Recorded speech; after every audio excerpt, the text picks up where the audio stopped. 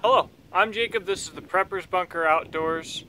I'm here in beautiful Rocky Fork State Park in Hillsboro, Ohio for the Axe Junkies Axetravaganza, and I wanted to take this opportunity to talk to you guys about what you'll find in an Axetravaganza. Now, of course, this channel and videos made possible through sales at my website, beachandtactical.com. I sell tactical and practical gear. Also, I'm a brand ambassador for Gruntstyle, and I do have a Patreon, so all of those links will be in the description box below. So, we made the trip up here, about a 4-hour drive. We packed up the wife and the dogs in a little Honda Fit, slept in there last night, packed up all my axes, all this gear and everything, and I am just so excited to talk to you about the camaraderie, the atmosphere of an Axetravaganza. Sal is bringing a smoker. I brought a bunch of pear wood off of my tree so that we can smoke up some meat. And basically, it is such a cool event, and I come every year. Sadly, I can't come this year. Actually, the Axetravaganza is next week. So, it's probably the dumbest mistake I've ever made. Like, I've made worse mistakes by far, but just on a scale of sheer stupidity, this probably takes the cake. But what I'm going to do is I'm going to take this opportunity to show you my axe collection, which is a little bit larger than I even realized. So we'll check that out. So I've got this separated into a few different sections here. These are just my collection of axes here. These axes are all from Craig Rooster, so those are all Rooster mod axes. That section there is all from Lambrecht, and a few of them have some American Axe and Forge goodies as well. And then we have the Council Tool production axes. So I figured we'll just go through one at a time. My personal axes. This is a Sager chemical axe. I'm working on it. It needs a lot of love. It's on a beaver tooth 40-inch handle. Like I said, it needs a lot more love. I need to work a lot more on the bevels, but it's literally, I just own it to just bang on it, just to pop chips with a Puget sound. So you can hardly tell it's a Sager chemical axe. I won on eBay cheap. So it's ugly, but it's gonna cut wood. This is actually a very special axe. When I moved to our family's first home, it was filled with trash from, I think, between like the 50s and the 70s, and this is one of the treasures that was found amongst the trash.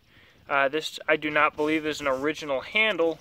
You can see kind of how someone filed at it to fit it and stuff like that, and hung it really high on the head. But it's a sturdy hang, and made in Canada. Anyways, this handle's original to us, so it's, I would assume, very, very old. This axe is probably the only one that I own that will not be a user. This is going to be a wall hanger.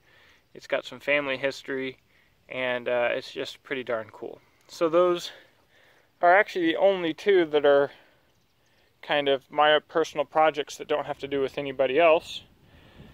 Over here in the Rooster section, I traded Rooster for some product for these two hewing hatchets. I've used them a bit, but not as much as they deserve. He put a beautiful edge on them, made sure that they were ready to rock and roll for me. That was a long time ago. I think that we made the deal for this trade after my first Axetravaganza, which is pretty awesome. You'll have to forgive my cruiser here. This is actually my first experience with the Axe Junkies and with Rooster. When I went to the Alone boot camp, I needed to be set up with a nice axe for Alone, and I came to the Axe Junkies asking for advice, and that's kind of what we ended up with. This beautiful sheath and baldric sling setup here is made by Jake Covert of Covert Axe and Tool, and it is just phenomenal. I do have some videos on this axe and setup, but I do plan on having more.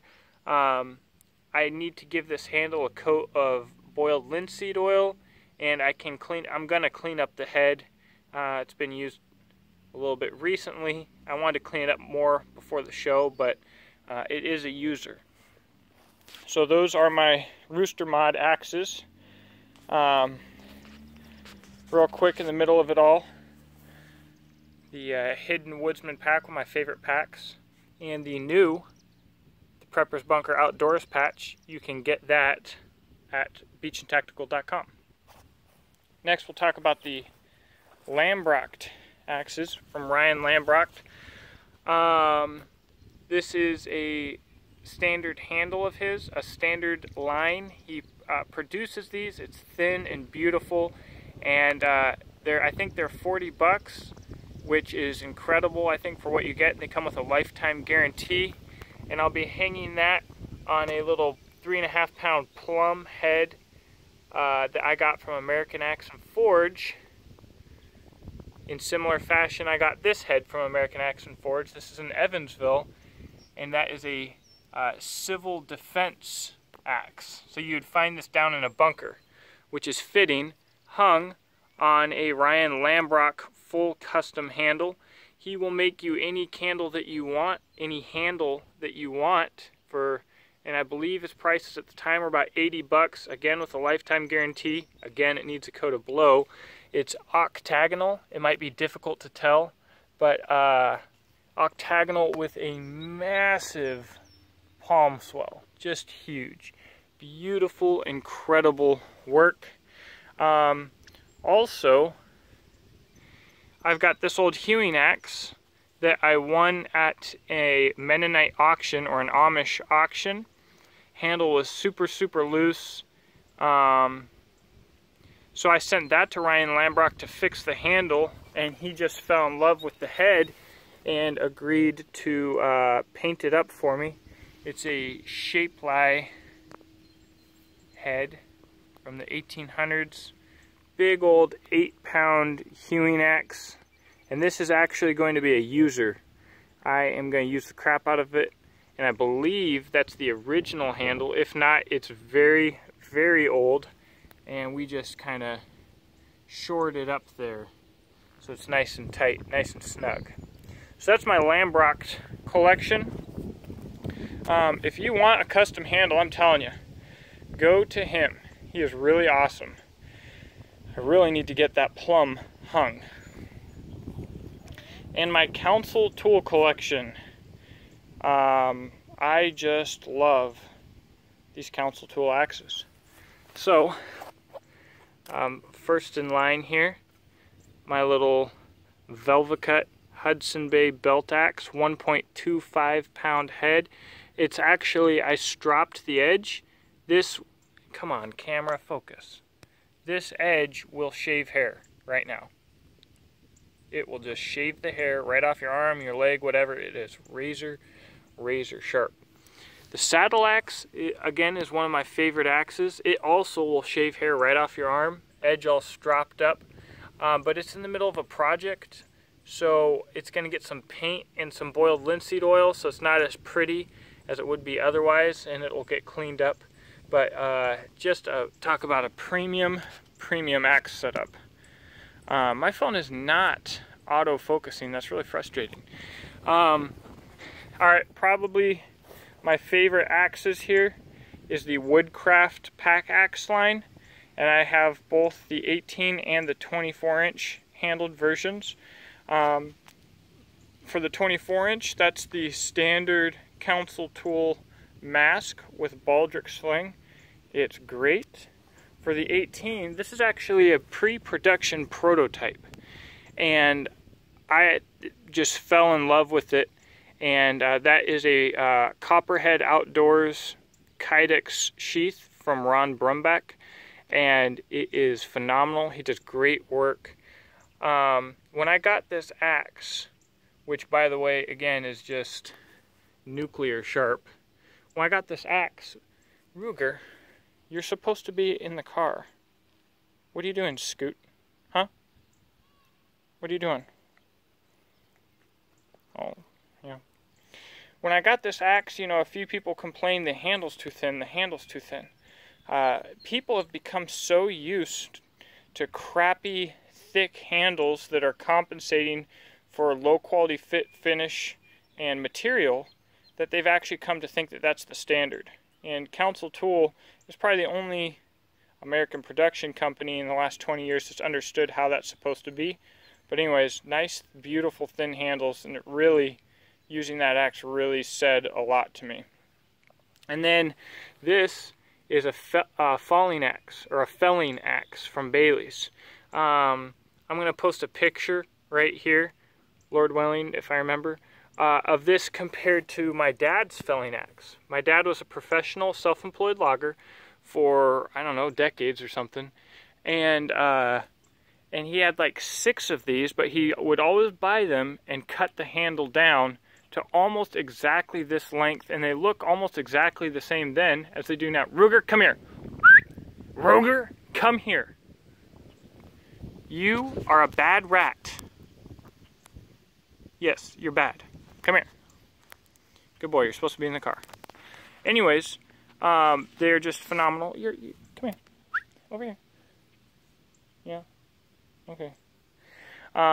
Phenomenal felling axes, and it's surprising how useful a 5 or 6 pound single bit head on a short little 24-inch handle can be. It looks a little ugly, guys. I apologize. It's not as pretty as it was when I got it, but it's very sharp right now. This is my truck axe. The handle looks crusty, but it is just smooth as silk and just ready for work. I really like that axe and that handle, and I like everything about it. It's just a quality working tool. So this is a huge bummer, guys. Well, I'll talk to you about that at a different camera angle.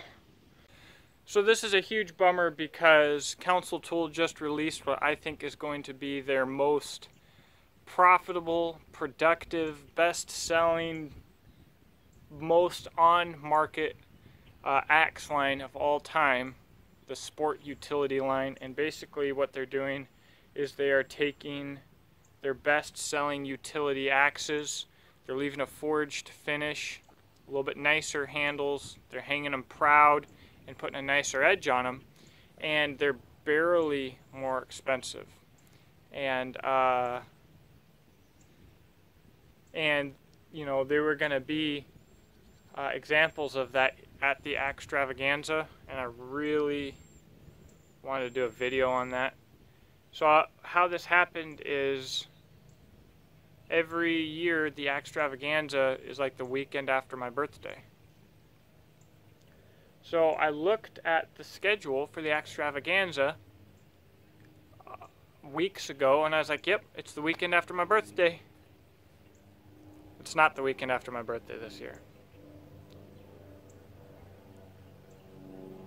So anyways, guys, I hope you enjoyed the video. That's my collection. If I was here next weekend, I'd be able to show you about 400,000 axes at the Axetravaganza. But sadly, that's not going to happen. Please let me know what you think in the comment section below. I look forward to talking to you, and I hope that you have a blessed day. Thank you for watching.